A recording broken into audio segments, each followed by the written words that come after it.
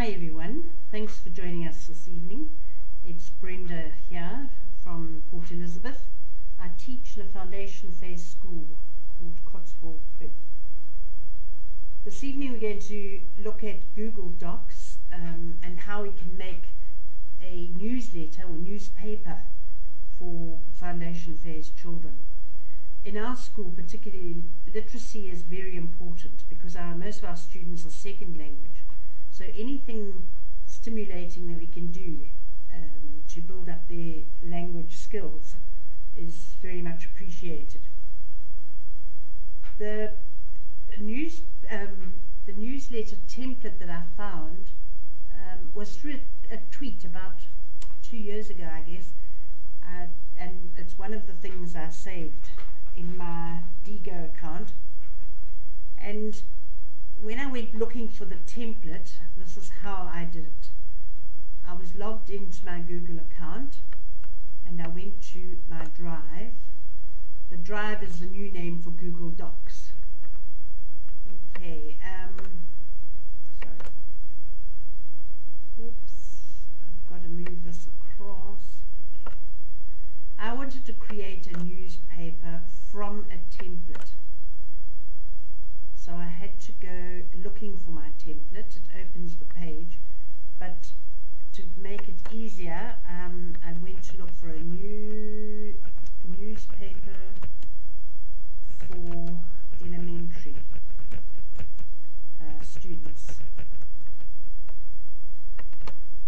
because that's the sort of description I've been given. And there I have it. I've got 2 pages. This is page 1. And this is page 2. Now you can choose, if you've only got you only want to do one newspaper per group, you might only want to use 1 page. But what I did is I got each group of 2 or 3 to do a small part of the newsletter, and I used both pages. Once you've found your template, you can decide then if you're going to share the URL with your students and get them to collaboratively write their newsletter online, or if you're going to do what I did the first time. I downloaded the template and saved it in a shared folder on our network. I also put in some photos and other things that I thought the children might need. If you're going to use the template collaboratively online, you will then have to copy the URL and either share it through your network somehow. What I do is I have an intranet site and I link everything from there. But you would decide how you would share it. And then the children can open it and work online. My first attempt, as I say, was downloaded, and they had to work on it. They actually worked in Word, and then we copied and pasted. The editing team copied and pasted all the articles. And it was great fun at the time because we just had a new principal. So one group went off to take a photo of her and interview her. They went with their questions. Other groups did sporting events that week or interesting things that had happened. I unfortunately don't have a copy of that newsletter any longer. Very silly of me, but the children enjoyed that. I've also used it in grade 2. Let me just open this one. Let me just open this one. And what I did with the grade 2s, I also downloaded a hard copy, but their theme at the time was fire, and I got a couple of videos from YouTube about fire safety for children. They were quite American, but I just took bits of them, and it was the principle of safety.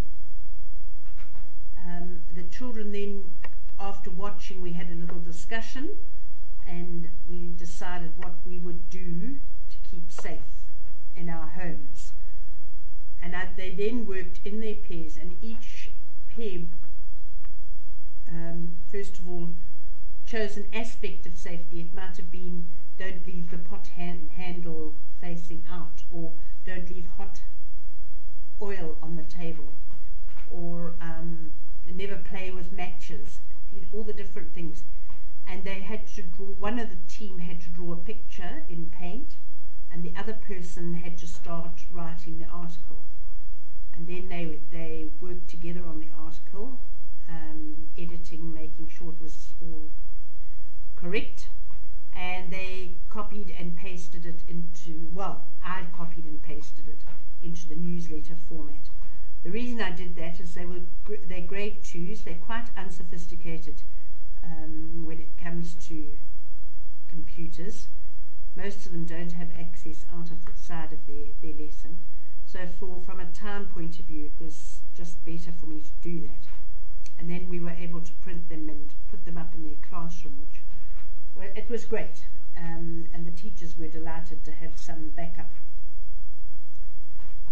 This week, a couple of weeks ago, we discovered that, of course, it's easy, why didn't I think of it, to collaborate on a newsletter online. And Fiona and I gave it a trial run on the weekend, and wow, you can do it.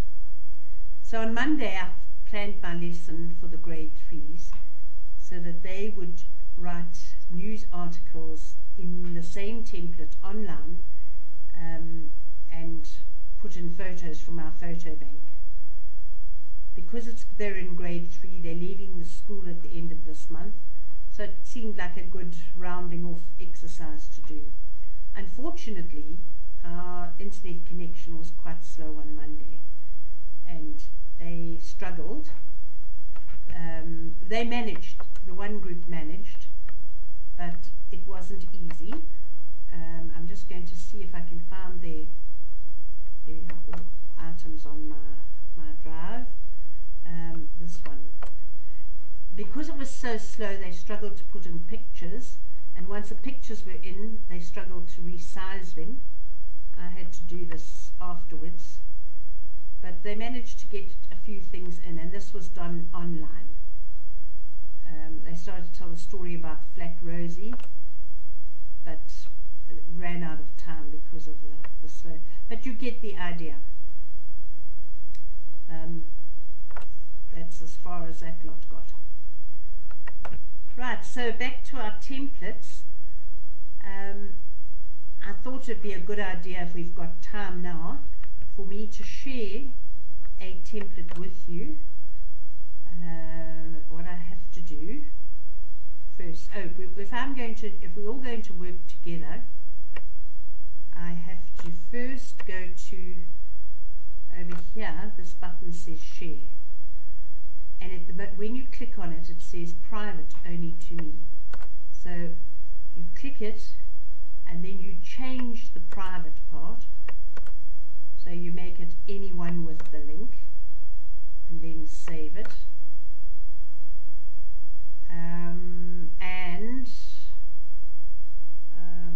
Anyone with a link can view, and we want to change that to edit, can edit. Right, so now if I can get